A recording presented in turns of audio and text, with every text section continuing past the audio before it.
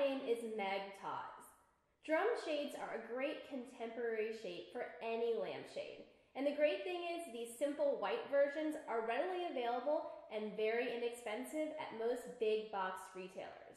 And they're a great way to do a simple DIY project to create a custom look for your lampshade.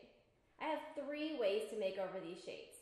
My first idea is very simple. You really just need to take a little bit of ribbon and wrap it around the circumference of the shade. This is a nice, simple way to add a colorful impact to your space. Now my second idea involves using a stencil and a little bit of fabric paint.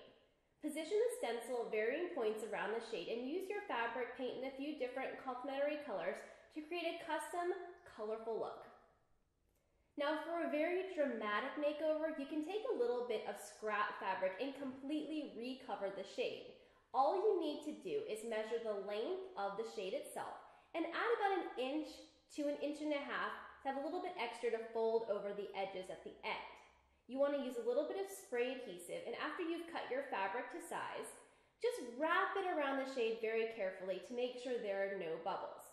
Once you've done that, you want to have a finished edge by folding over the fabric when it meets the other side. Now when you've done that, you want to fold over the top and bottom edges so that you have a smooth line. From there, you're all done.